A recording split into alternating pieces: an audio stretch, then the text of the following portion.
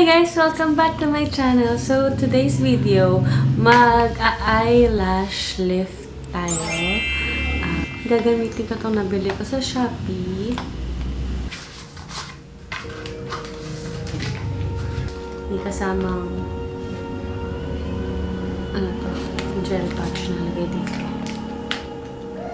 Tsaka ito. Gagamit tayo ng lift pads. Ito yung lift pads. Ganyan. Meron siyang kasamang small or large, medium. Gamitin ko yung small. Ito yung eyelash glue nila.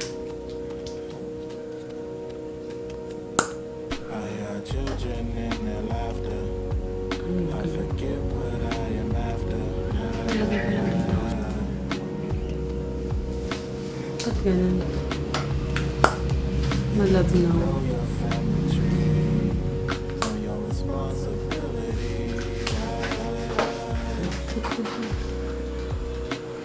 Pati yun ang konti. Make sure walang maiipit na pilik mata.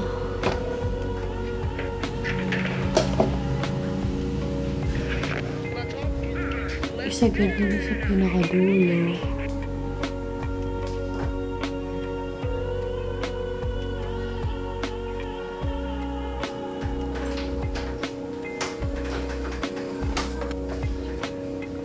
Maglalagay ulit ng glue dito kasi didikit natin mamaya yung pilik mata ko dyan bago lagyan ng gamot. Kailangan nakatayo muna yung pilik mata. So gamit na ito. Ganda nga ito, nabili ko, may ganda ito.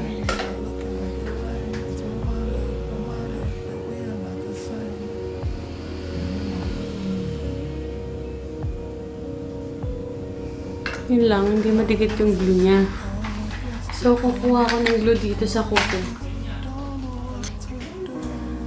Dikit natin. Ililift ko na yung pilik mata ko. Galing.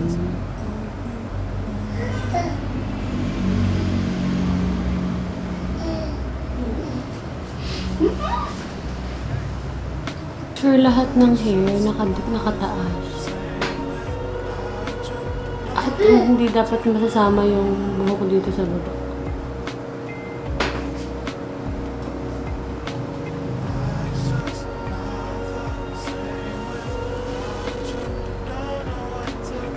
Mag-add pa tayo ng glue.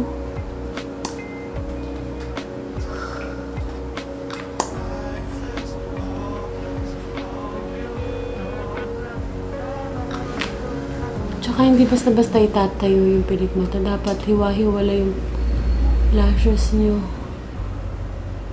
Para kapag nilagyan na ng gamot, maganda siya after yung hiwain nyo.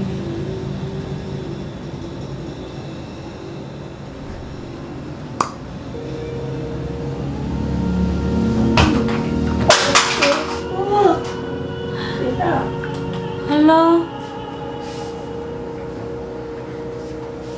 Ito yung pinakamatagal kong part talaga, yung dinidikit ko yung lashes dito sa lifting pad. Matagal talaga ito.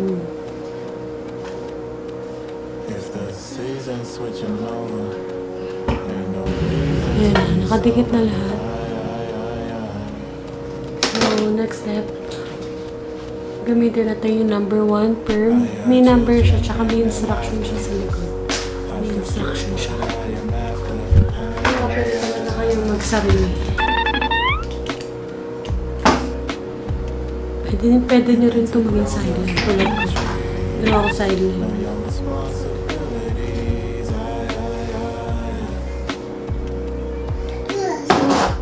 ito lang din gagamitin ko. Ang flash lang nila ito.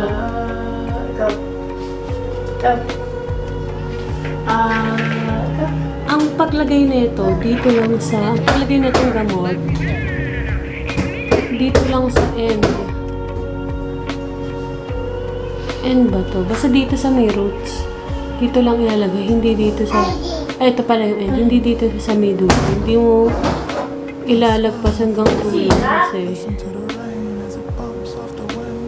itong dulo, ito yung mas old. Madali siyang kukulot. Madali siyang masisira. Kasi manipis na siya, tsaka older siya compared dito sa roots sa bagong silang pala. Nabasa ko lang siya dati. Dito lang. Huwag niyo isaga dito sa may inner corner. Mahagli kasi ito. Puro ganyan karami. Okay na yung ganyan. Dito, 8 to 12 minutes. Pero ako, ginagawa ko hanggang 15 minutes siya. Depende kasi sa kapal ng pilik mata. Kung makapal yung pilik mata ni client, 15 minutes. Kapag hindi naman 12 minutes. Ako hindi naman 12 minutes lang. So, 8:21 plus 12. Wait lang tayo. Ilagyan muna pala na itong film.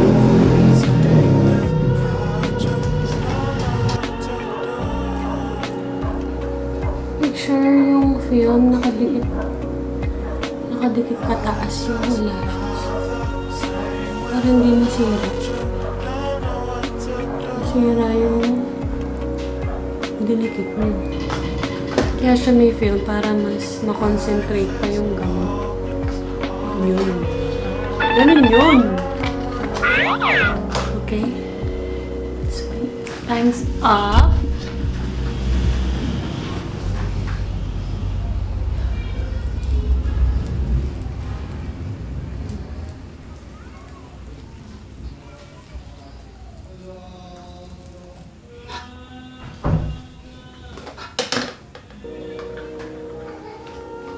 Yung number 2, ganun din. 15 minutes din ang gagawin ko. Tatanggalin ko na yung sofa.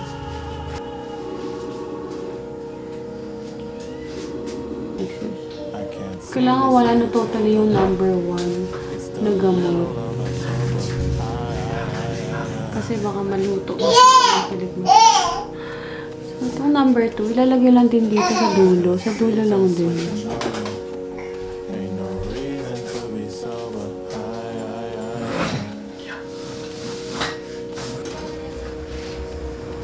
Another 15 minutes. Na medyo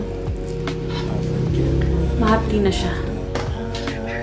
Kasi pumalat na yung gamot. Kung pumalat na yung gamot, para na ako nagluluha. So, tatanggalin natin agad.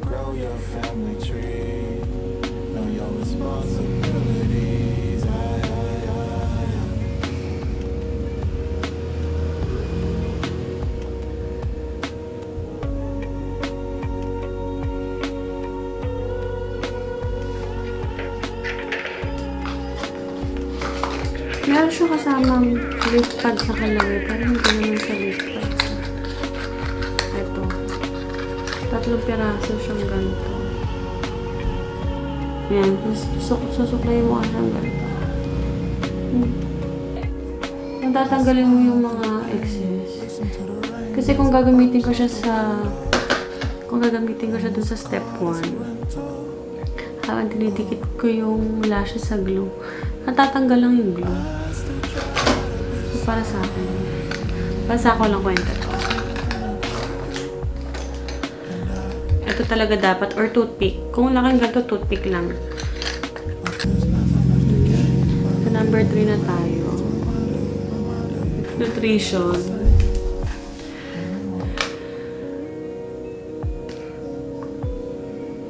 Nutrition kasi nilagyan natin ng chemicals yung lashes natin. Ngayon naman, lagyan natin ng mabango siya. May panlalaking may gel.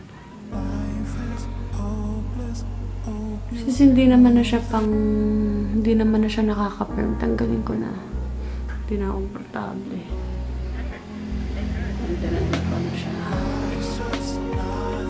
Pero siya, hindi na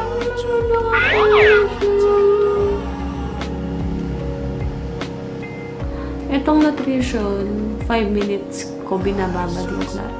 Aray!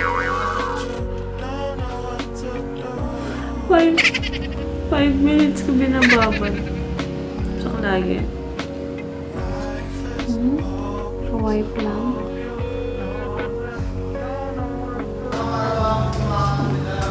Ito, gamit yung number 4 as a cleanser. May shampoo. Ito ba? Tama ba? Basta kasi dito madikit pa. Pampatanggal ata naman. Hindi alam. Baka kasi ito eh. Ang gamit ko sa client ko, micellar pang cleanse. Hindi ko ginagamit yung number 4 talaga.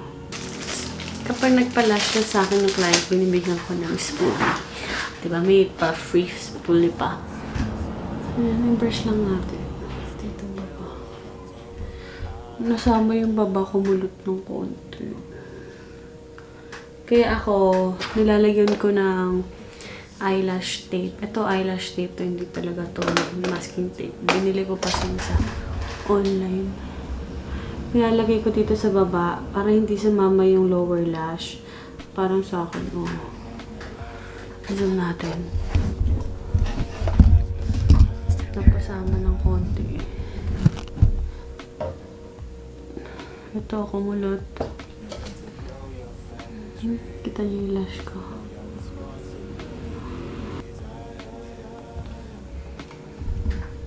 Before, after. I like it! I like it! Kuwas at kuwas, oh girl! Wala ko may...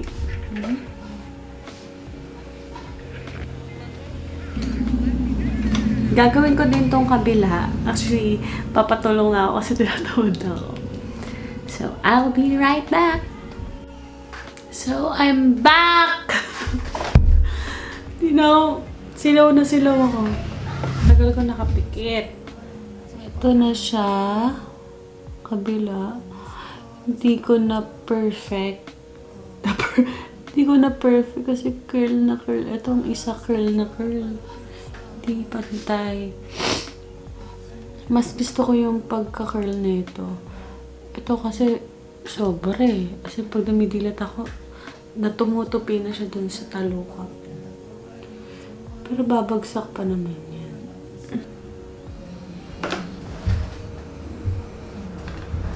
Zoom natin.